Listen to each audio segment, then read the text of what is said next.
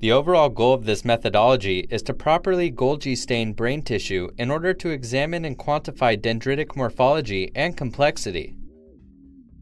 This method can help answer key questions in neuroscience. Since Golgi staining only stains a small subset of cells, this technique can be used to trace the structure of neurons. The main advantage of this technique is that brain sections can be easily stained without risk of them drying out or falling off during any of the washing steps. Demonstrating the procedure will be Fred Kiffer, Tyler Alexander,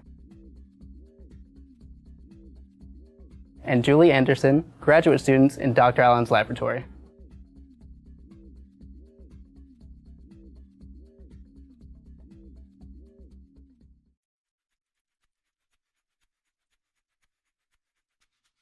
Begin by immersing freshly harvested, unfixed rodent half-brains in 5 milliliters of mercuric chloride-based solution.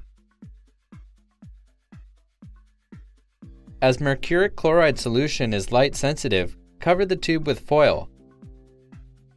Store the samples in the dark at room temperature.